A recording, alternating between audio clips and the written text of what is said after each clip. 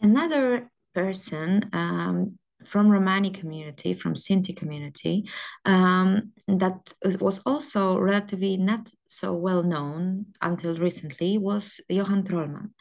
Johan Trollman, Rukeli, who became a light heavyweight champion in 1933 and was stripped of his title just a week after obtaining it. And the reasoning that was given for this decision was that he wasn't playing fair, because at that time, during in box generally, but also in German box, the usual behavior in the ring was to be very steady, very static. And Trollman was very dynamic. He was moving all over the ring. He was very agile, which wasn't very many people wasn't so accustomed to this type of style. For now, we would say that in regards to box, that is like a natural standard behavior in the ring. But at that time, people were more used to more steady fights, more still fights, and static in one place. So because of this unusual at the time behavior, which was of course was an excuse to strip him of his title, because the main reason for stripping him of his title was his ethnicity. But nevertheless, that what was used in order to strip him. And just after his death, many years after his death, because of his family and activities of his family, he was in 2008, he was given back his title by his by German Boxers Club, but he had to, and his family had to wait so many years, so many decades to be recognized again in the history of German box. But he was also well known for one more reason, as one of the first examples of Romani resistance towards Third Reich, towards racism, towards anti-Gypsyism, and towards persecution by the Nazis. Because after he was stripped of his title, he decided to do some kind of a performance, I would say, because he put, some say flour, some say some white powder all over his body. He became white. He went to the ring and stood there like this, not moving, not being his usual boxer self. And he said that I am white, I am as you want to see me. And that is considered one of the protests against Nazi regime, and against trying to make every person the same, behaving white, behaving in a very standard way that is considered normal, that is considered acceptable. Another Roma person, another Roma writer, Jude Nierenberg, American Roma, wrote a book about Trollman, his experience, his history, but also generally about Roma communities, and many circumstances in 1930s Germany, US, but also contemporary in regards to the Roma and Sinti community, which I highly recommend for all of you. Of course, when we are talking about the Second World War, which I already said, is the knowledge about it is much higher, much stronger than it was before. But there were a lot of, apart from the centuries of persecution, which I discussed in the first part, and there was also a lot of discriminatory practices just before the Second World War, not only, of course, which is more well known against Jewish community, but many of those same practices were also targeted at the Roma community. The difference between Jewish and Roma community was that Roma were a bigger problem, especially in the Nazi regime, after Hitler came to power, because with the promotion of Aryan race as this race of masters, superior race, the Roma with their Indian origin as Aryas as well were very problematic to this whole propaganda, to this whole ideology of Aryan race. That's why in 1936, Robert Ritter started an institute and then research of almost all members of the Roma community, Roma and Sinti community before war in Germany. It is estimated that it was about 30,000 people, along with Eva Justin. And they researched most of those community, doing interviews, but also anthropometric research. And the results were that 90% of the Roma community are so-called of mixed race, so Mischlinge, which means that they are mixed with different blood, and there were 16 categories of Mischlinge. And all those categories after that, when the tragic and extermination machine started to operate, were the reason to be sent to concentration camp or ghetto. And only 10% were so-called pure Roma. And there were different plans at the beginning towards those two groups, because those 90%, the reasoning behind it was that because of Roma are living on the margins of society, and they are, intermarry or are in relationships with people who are outcasts, thieves, or any type of social unacceptable behaviors. People who are having this type of behaviors, they kind of destroy their pure blood, and they cannot no longer be considered Aryans.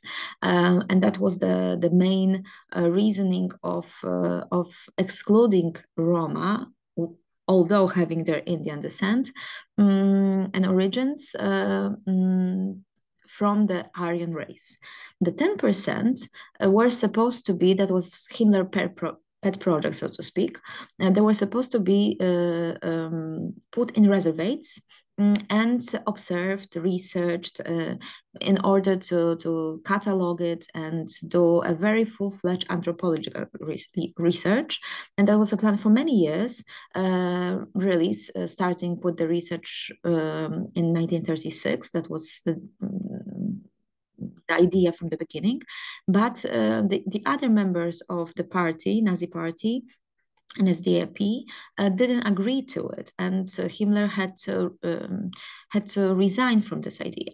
But for longest time, he really planned to create this separate spaces for pure Roma.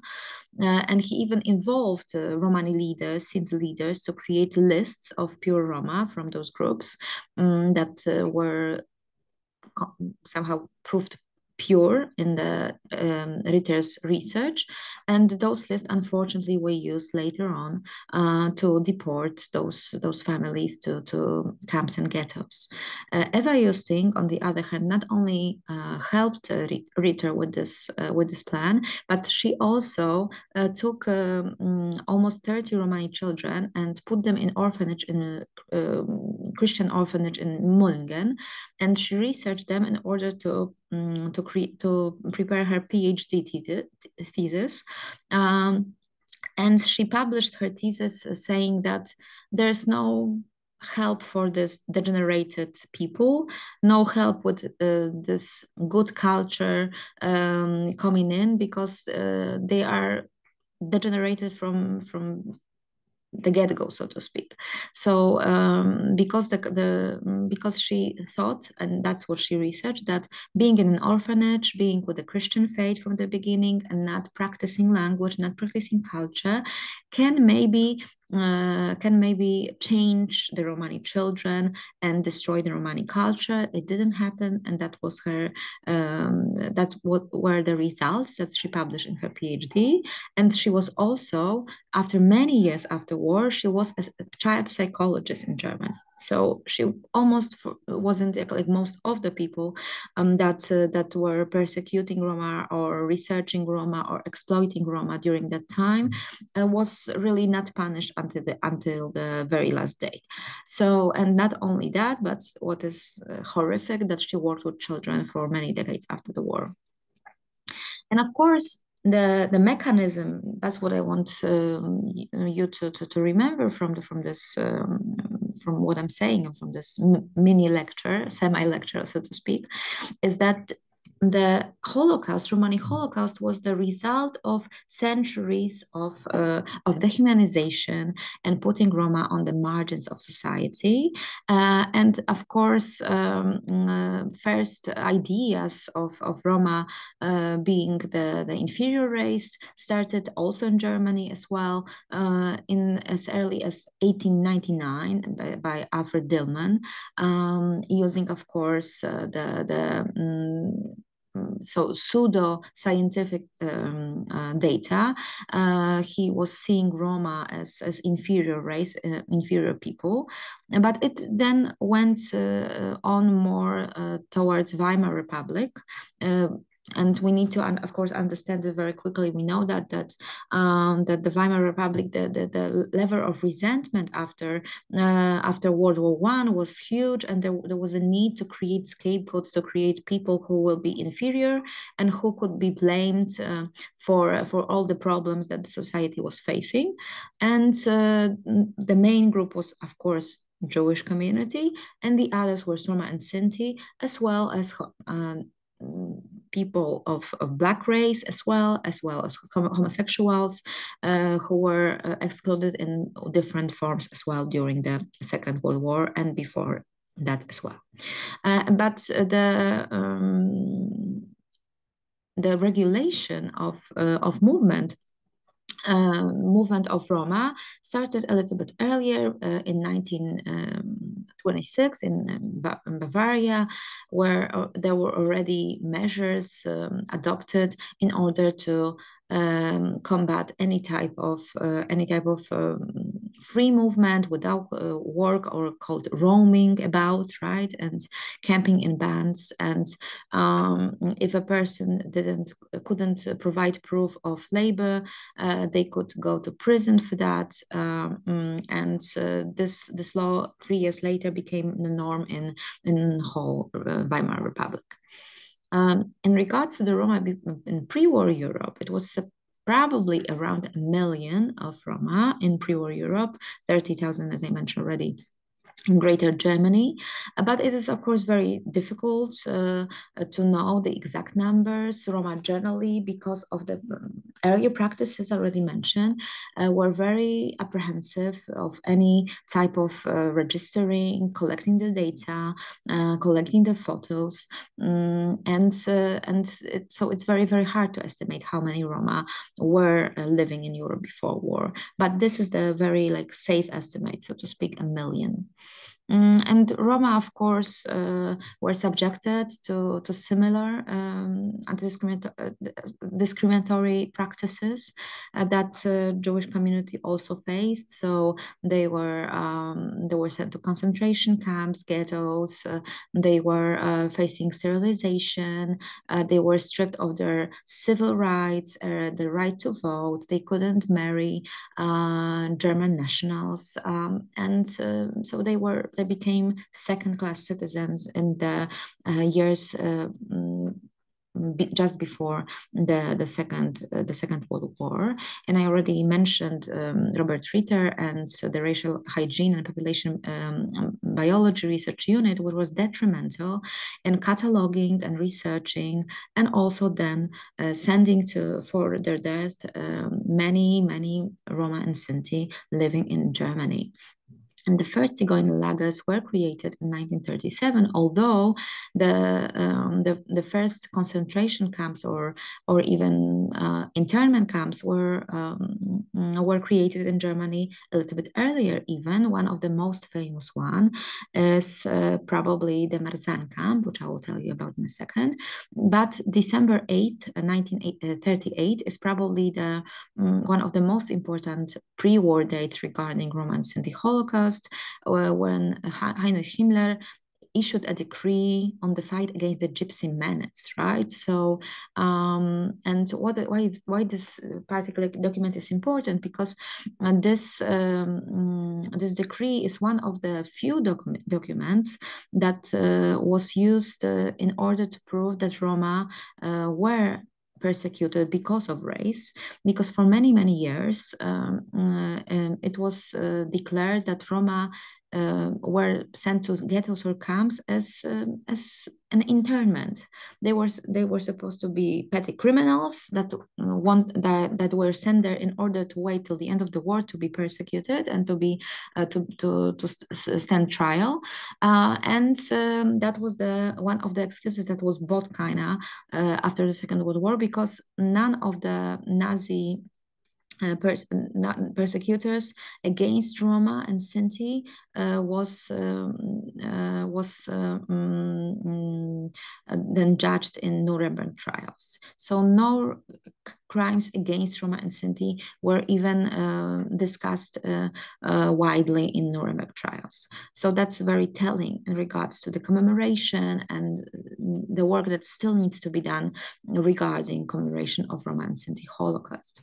But Marzahn camp is the interesting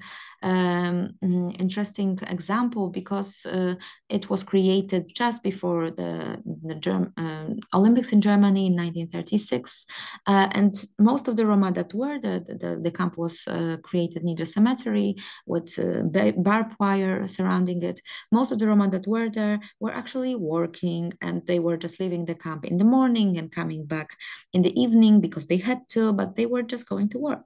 So, but because there was a propaganda of success and that Hitler wanted to create before the international delegations were supposed to come to Berlin, they wanted to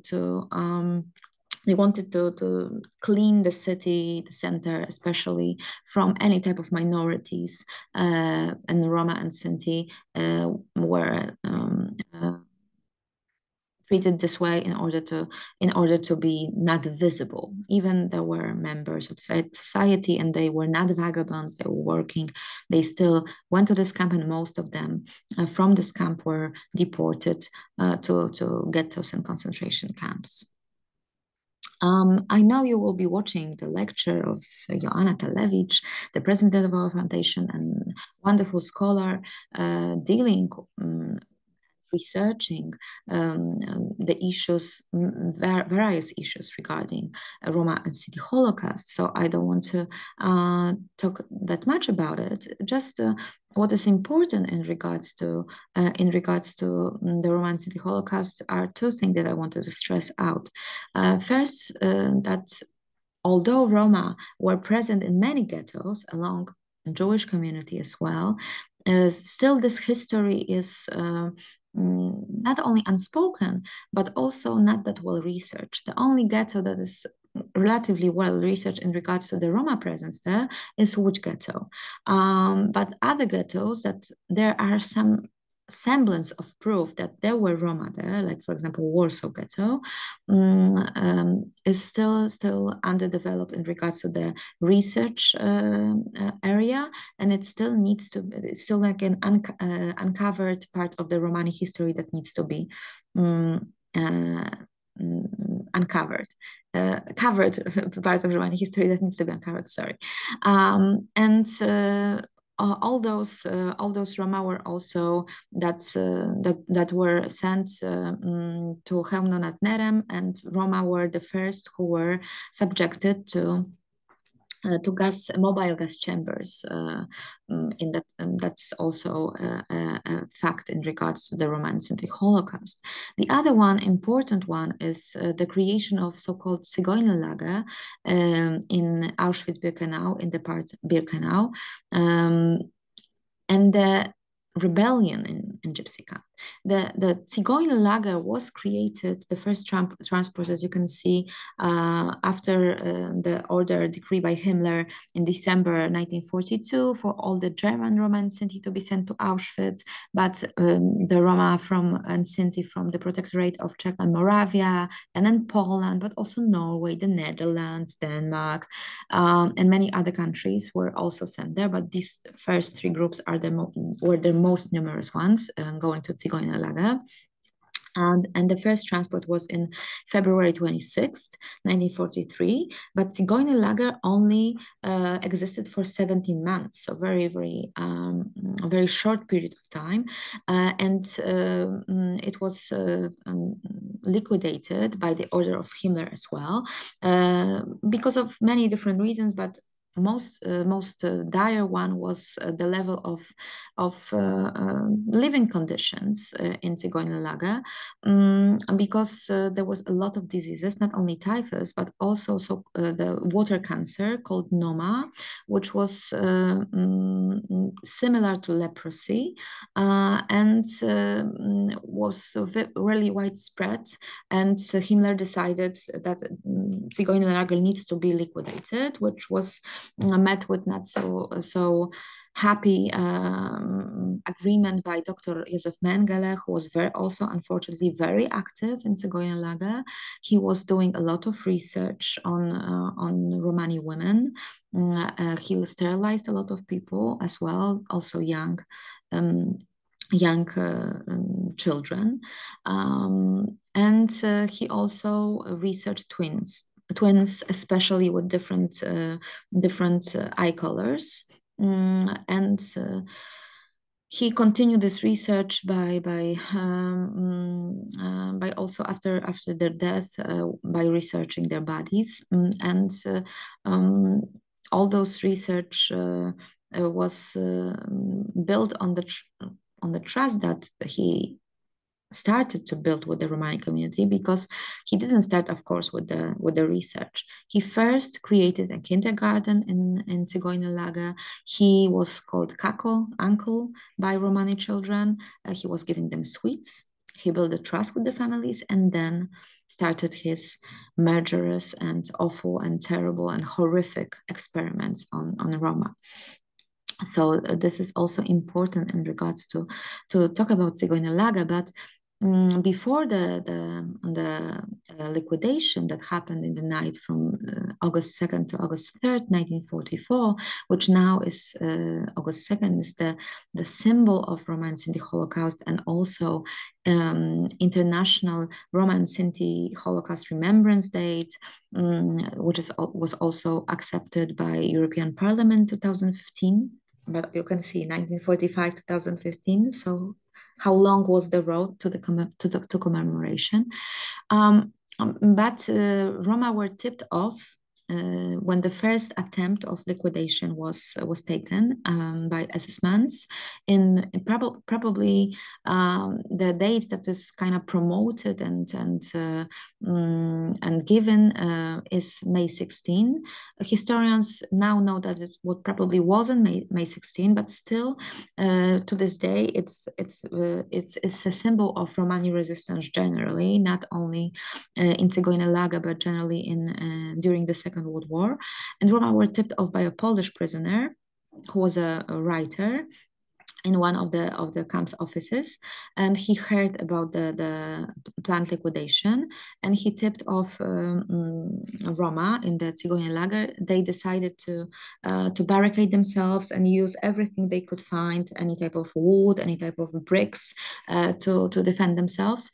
And at that time, assessments decided not to forego the liquidation, but they decided also to plan it more discreetly, and a few months later, as I mentioned, August 2nd, the liquidation happened. And at that time, only elderly people, children, and women were present in the camp. All of the prisoners that were still healthy and strong enough to work were directed to other camps or to different parts of Auschwitz, and all the people who were still there on August 2nd were unfortunately gassed, and this is the date that is considered the date of liquidation, and also, as I mentioned, the day of commemoration right now. And here you can see the map of persecution of Roma and Sinti, places where Roma were directed, deported to ghettos or to concentration camps, but also, which is crucially to mention at this moment, Roma were also killed. Very similarly to what I already discussed on the road, right? I already mentioned that. And this is the number of people that we cannot assess. So many graves that we don't know and probably will never know about. And not only in Germany or general governorship, but also on the so-called East Front, on the territories of Ukraine right now or Croatia. There were a lot of paramilitary organizations like Ustasha who killed Roma on the spot, that they were hiding in the woods, knowing what is coming. And these are the victims that we need to commemorate, but we probably, most of them, we won't ever know their data. We will never know anything about them. And also, although it is assessed that in Tigoni Lager there were probably around 23,000 people, we know already that at least 2 transports were directed straight to gas chambers without any registration.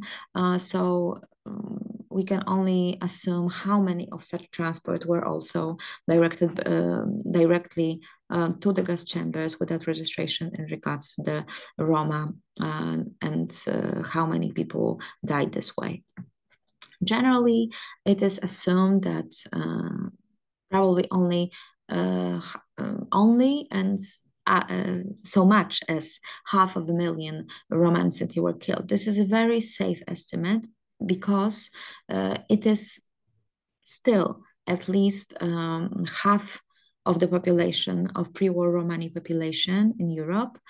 Some people are saying that was even close to 75% of Roma pre-war population. So let's just imagine, taking the numbers aside for a second, that 75% of a population of a certain group or certain town is killed.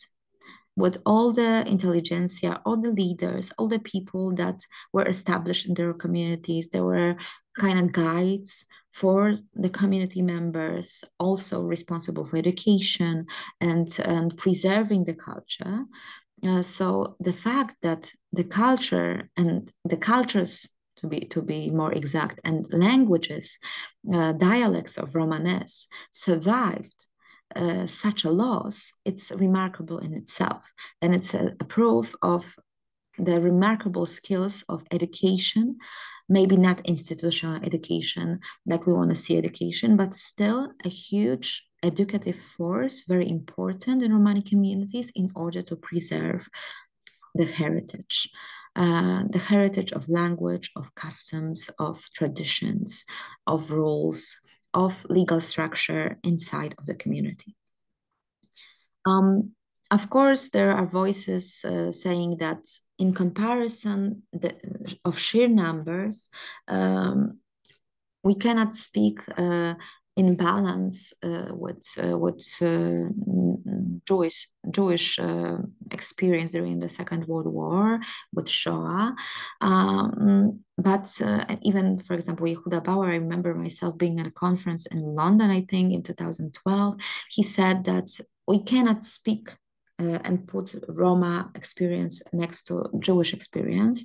But myself, I am very far away from any type of competition between victims. I don't think that it is useful for anybody, to be honest. I think we need to focus on the loss and tremendous influence that it had on post-war Romani populations in Europe. And for me, the so many gestures of solidarity, of support of Jewish communities all over the world towards Romani communities, a commemoration of Roma and Sinti Holocaust is the best example, the best way to cooperate and to learn from the experience of the Jewish community in order to make the knowledge about the Roma and Sinti Holocaust more wider, more well known, but also to create an image of a community with a traumatic past, but not creating an image of victims, but creating an image of survivors. And I think that is a very important part of contemporary Romani identity in this context, which we can see, especially in young people, that on the one hand, are very respectful and very knowledgeable of Romance in the Holocaust and experiences before war and after war, but also very much eager and focused on the future.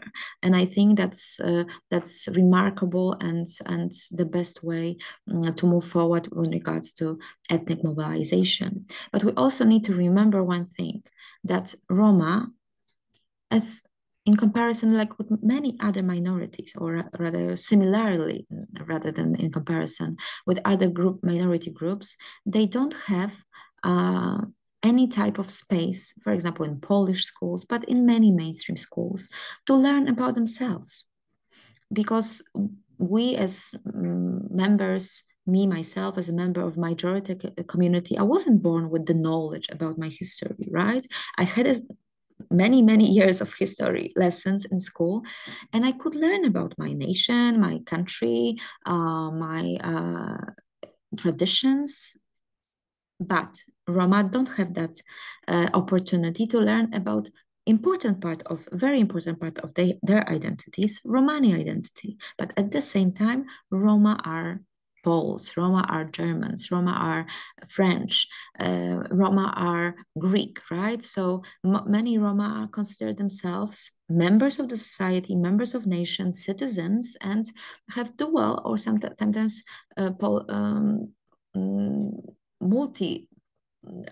multi-wall identities that they consider as important to themselves. So this is a very important part to remember when talking about Holocaust and talking about history, talking about learning and education. And of course, Roma are very active in remembering and remembrance. This is actually the monument in Auschwitz-Birkenau, former Karl Auschwitz-Birkenau in the Zigeunerlager, that was actually created by Romani organizations. Now, all those ceremonies and commemoration ceremonies every year on August 2nd are being organized with the cooperation of Auschwitz-Birkenau State Museum. But at the beginning, it was coming from grassroots, from Roma themselves. That was the mission, to commemorate, to honor the people who died, who lost their lives in one of the worst periods of humankind history. And of course, there's a lot to be said about Roma people, but what I wanted to finish my my lecture with is, although we are talking about Romani cultures, Romani communities, we are talking about different languages, Roma are still a nation.